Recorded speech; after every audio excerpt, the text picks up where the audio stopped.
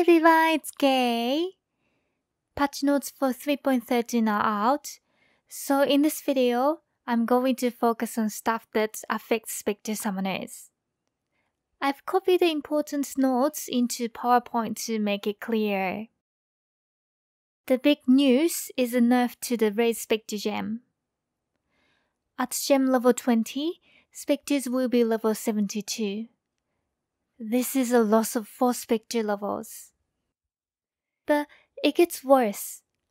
Natalia confirmed in Russian forum that at gem level 25, Spectres will be level 77. And level 82 at gem level 30. So, they will be 6 levels lower compared to 3.12 highest league. This is a huge nerf. For the Necro Ascendancy, the small passives have lost 5%. So overall, it's a loss of 20% increased damage. This is actually pretty small because it's increased damage instead of more damage. Duration gets a small buff for offerings, but that's a nerf for temporary minions like spiders, SOS, and phantasms. Oh, and syndicate operatives don't have the spell tag anymore. I'll talk a little more about that later. Here are some quick numbers to show the nerfs.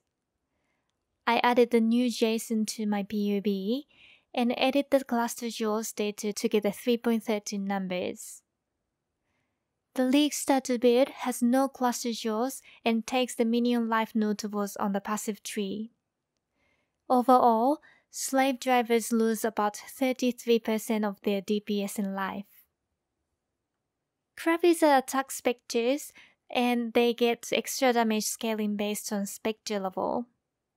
Also, the pure Spectres build uses cluster jaws, so there's an even bigger drop in DPS in life. It's almost 40%. The DPS loss will make boss fights take longer, but that's not a major problem. Spectres had much less DPS in the past, and we were fine. But the loss of life really hurts survivability. As you know, if a Spectre dies in a boss fight, it's almost impossible to resummon it in the boss room.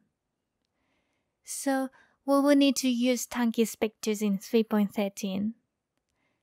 They can be hard to get, so get ready to use a Spectre bank and also share Spectres with other Necros. Right now, I think Frost Oath Scout might be the best all-round Spectre. It's got good damage and survivability. Some other options are Scale of Ash, Templar Tacticians, and Crabbies. Syndicate operatives have lost the trigger spell, but GGG didn't mention anything about the shotgun effect. This isn't too bad, because we can just use faster attack instead of spell echo. They might still be a good map clearing Spectre. I will make a Spectre recommendation video after League start. If you didn't know, Phantasm Desecrate could desecrate Crabbies in Heist League. However, it was an expensive gem, so not many people knew about it. It seems like GGG has added more special corpses to the gem. This could be great, but I think the gem will be extremely expensive. Maybe we could organize something and share Spectres. Pinpoints was actually broken in Heist League. The gem said it didn't support minions, but it worked anyway. I didn't mention it in my guides because I expected GGG to fix it, but they just left it all League, and finally fixed it for 3.13. Several small tweaks to the cluster jaws. Overall, there's a small decrease in DPS, but nothing really major. I'm thinking about recommending different cluster notables anyway. High starting in Act 6 is really nice. This means we will get high Spectres before maps. Random chance to get Harvest Garden is nice. Hopefully, we can work together to share Kravis as soon as possible. We will also be able to craft some nice helmets again.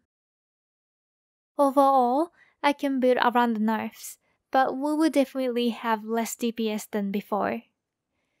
Spectre recommendation will change. If that's okay for you, then no worries. I will update all Spectre guides for 3.13. And I will be making a new minion instability build for SRS and Skellies. Okay, that's it for the patch notes review. Let me know what you think in the comments below. Thanks for watching, bye!